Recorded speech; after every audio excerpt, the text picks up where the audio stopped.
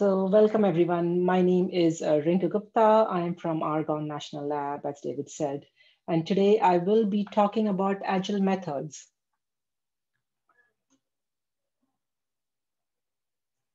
So just a brief outline. We'll first talk about agile methods, especially in the context of small teams. I'll talk about what agile is, what is the terminology, what are the approaches we follow, and basic methods to actually get started with it. So let's spend a few seconds first talking about small teams. Small teams, as the name says, are usually small. They usually have one senior faculty member or a PI and several junior members who may be postdocs or other students, depending on the environment. The roles of the senior and the junior staff differ significantly. A senior staff provides stable presence. They are going to be around in the team for a really long time, sometimes for the entire length of their career. The junior staff may be there for a shorter period of time until they complete their education. Maybe they may come and go more frequently. The senior staff are the ones who actually provide the vision and understand the broad picture well, but they rarely have the time to do the actual coding. It's the junior staff that actually do the code writing and know the lower level details. So usually small teams have informal structures and less clearly defined processes in place. And anyways, the workflow processes that exist for really large team or enterprise environments, they are probably too heavyweight and often not necessary for small teams. In addition to this, there are other challenges that small teams face, right? There is usually a constant influx of people, and you have to ensure that newcomers they ramp up quickly so that they are able to contribute quickly.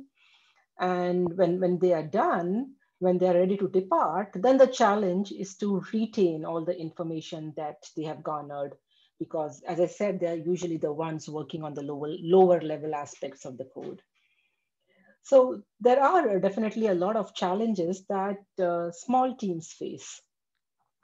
A typical research team member's life cycle is shown in the slide here. So when a team member joins, there is some initial phase where they integrate with the team, they identify project activities, and so on. And then the team member starts ramping up, understanding the project better. Now, the ramp up phase and the ramp up time depends on how effective the team's ramp up processes and how much experience the new team member has. And of course, it can vary considerably. The next phase is when the team member is actively working, and that you see when it's in the ongoing planning part of this life cycle. And they are actually working, they are contributing, they are writing code, and then when they are ready to exit, uh, there should always be a ramp down path. Usually when it's a student or a postdoc, one has a good idea of when they are exiting. So there's an opportunity to train the replacement member and to capture their contributions. Once they depart, the a new team member joins in, and then the cycle is repeated. So of course, as I mentioned, there are a lot of challenges, and one way to deal with some of these challenges is to have checklists and policies in place. Checklists are essentially to-do lists. And on this slide, on the right-hand side is an example of a new developer checklist from the Trillianos project, a scientific project. And it's basically an onboarding checklist for new members. Having checklists is good because you're essentially documenting the process. And if you are missing something in the process, then you simply go ahead, improve your checklist, and then automatically your process gets improved for the next time. Now, what kind of checklist do you need? That is totally dependent on you and your team. You can have onboarding checklists, offboarding checklists, but you can also have checklists for code development or code reviews or testing. So it's up to your discretion as to what kind of checklist you want. Another way to maintain consistency is basically by having something called as policies. And there's a URL out here which points to the XSDK project, which has it's a big Mac project, and It has several community policies, and these policies ensure consistency not only within one project, but across the entire area, and across the entire array of math library projects. So now let's talk about Agile and see why it works for small teams, especially in the scientific domain. Uh, when you're working in scientific research teams, you really don't know when you will have a breakthrough. And when you have a breakthrough, your work pattern actually drastically changes. So having really heavyweight techniques and approaches are not really conducive for the scientific domain. And now with Agile, if you have a small team, you can you can pick and choose as to what kind of processes you really want to adopt. So Agile works really well for small teams. You can choose what is meaningful for your team, what promotes productivity, what is improving communication in your team. So instead of adopting a wide array of processes that are probably not beneficial to you, but which others use, you can actually choose what you really want. So what exactly is Agile and what is not Agile? There's some confusion sometimes about that. So let's talk a bit about that. Agile is not a software development lifecycle. It is not like the waterfall model or an iterative model. It does not have different phases that a conventional software development lifecycle model has. And many times I've noticed that, when people do sloppy work, and they say that they are following Agile method. If they're not writing documentation, they say, I don't write documentation, I don't do formal requirements because I'm following the Agile method. Well, Agile is definitely not an excuse for non-systematic or sloppy work. That's definitely not acceptable.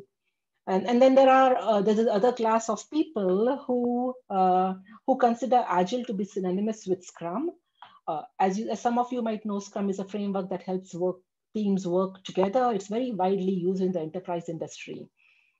And Scrum is a very useful tool. It is definitely Agile, but Agile is not just Scrum. There are other Agile methods that exist, and Scrum is just one of them. And speaking of Scrum, as I said, Scrum is definitely a very good framework for people who use it, but its applicability in the scientific team has not been explored much. And people definitely prefer something called Kanban a lot more, which we'll talk about in one of the later slides. So to understand what Agile really is, you should really go to this website called agilemanifesto.org and read the manifesto. The manifesto has 4 critical components that you see written right above this red box. The first component says that individual and interactions are more important than processes and tool. The second component says that working software is more important over comprehensive documentation. Now, this does not mean that one can use Agile as an excuse for not writing documentation. That should not be the case because, if you see right under this 4 critical component statements is a red box that's highlighted.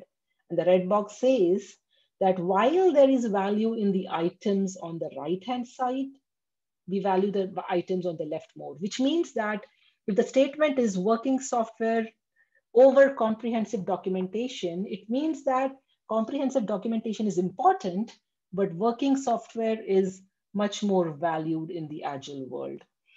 So now if you're like serious about Agile, it's a good idea to take a look at the Agile manifesto, these 4 main components, and Agile has 12 principles. So it's good to look at the 12 principles as well. So this slide and perhaps the next one shows the 12 principles that are a part of the Agile manifesto. And we don't have the time to go through all the 12 principles. So I'll just touch maybe 1 or 2. The first principle says that our highest priority is to satisfy the customer through early and continuous delivery of valuable software. This principle is important because this is actually what Agile focuses on mainly. When you are implementing software, the software should be given to stakeholders early and as frequently as needed. This is because a lot of other software development lifecycle processes, they sometimes need a lot of time investment for designing, implementing, testing the software. And eventually, after following that entire cycle, when a software is ready, a lot of time has passed and requirements have changed and target environments have changed.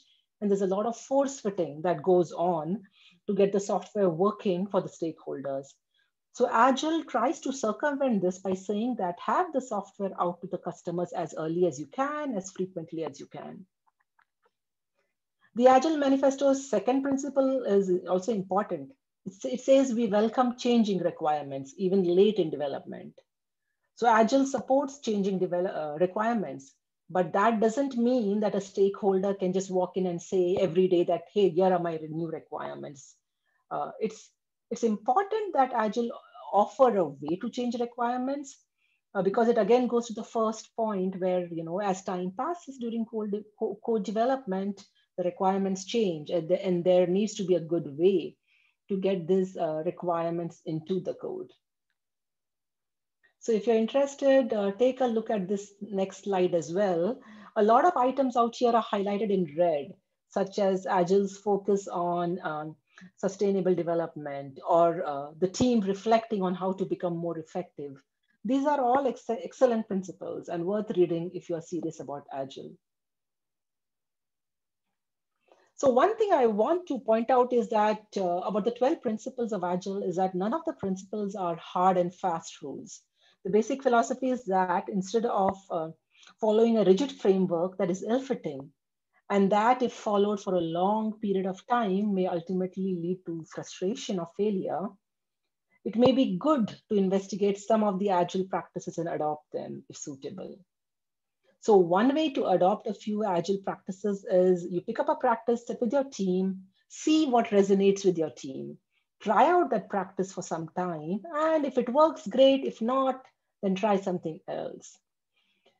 At this point, I really want to mention Kanban again, because it has worked for a lot of scientific teams, and hence we do think that Kanban is a good starting framework.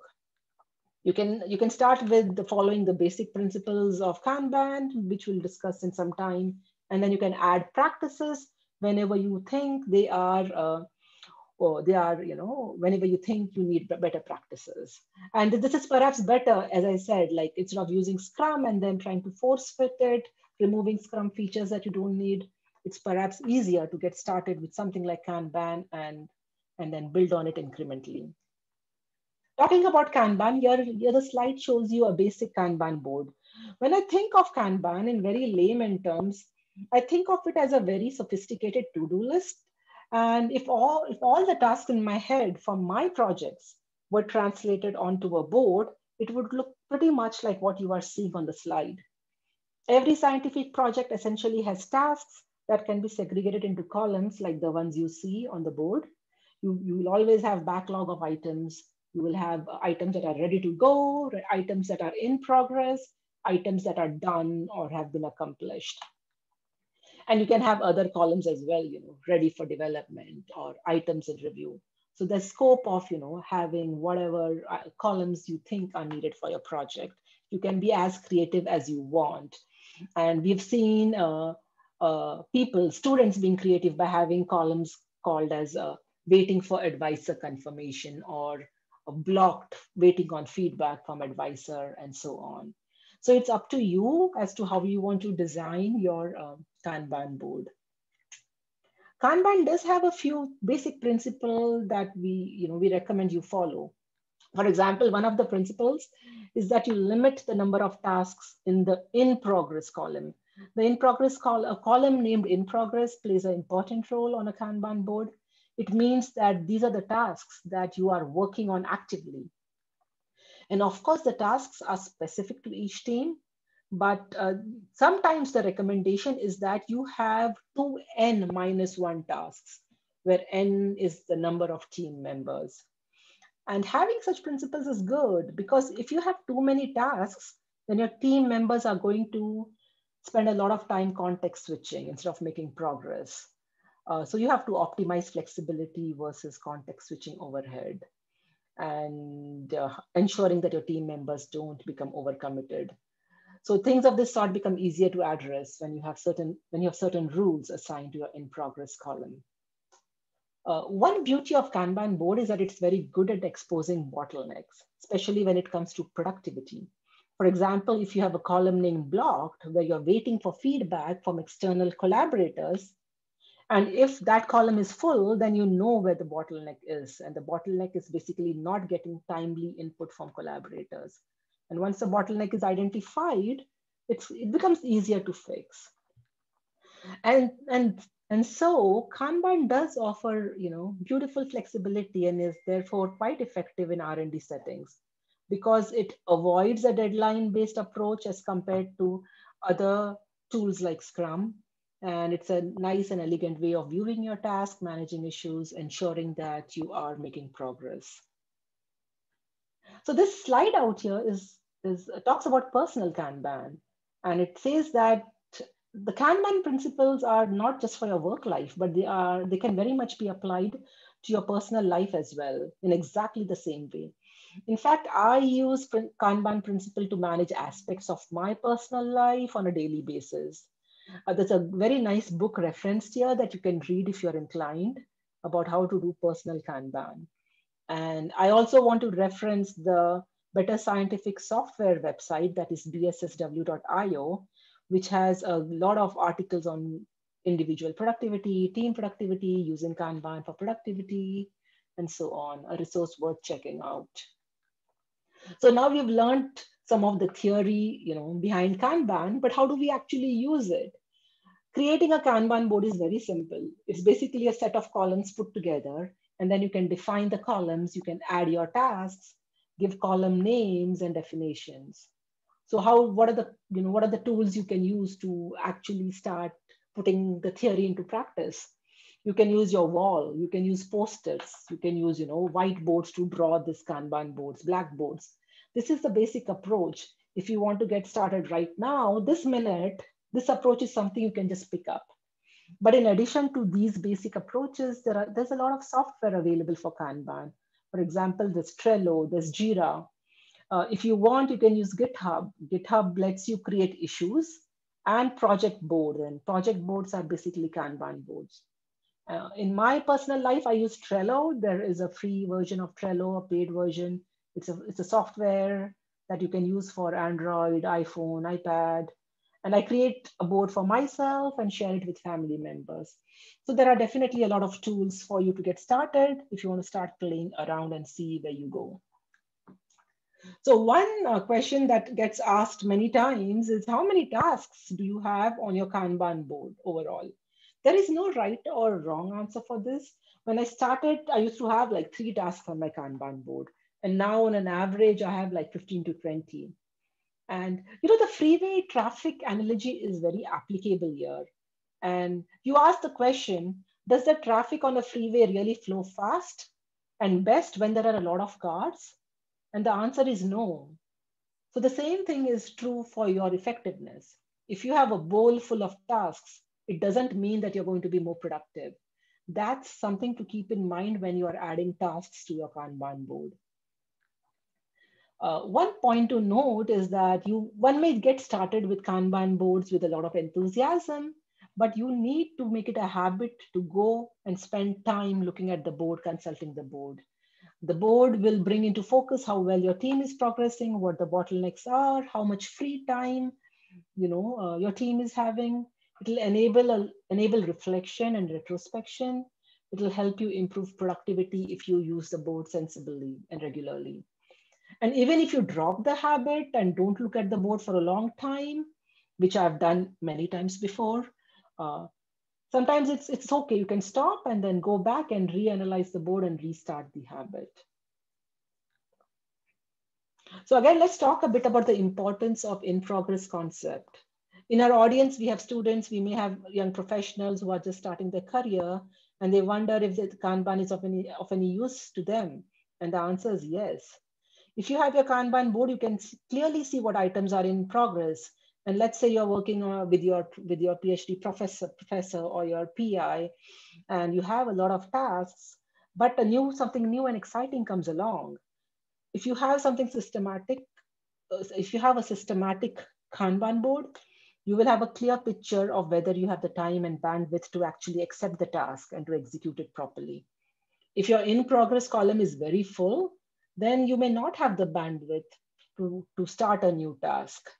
And then you are in a position to talk to your manager, to talk to your advisor and negotiate and see if some tasks can be put on the back burner so that you can start the new task.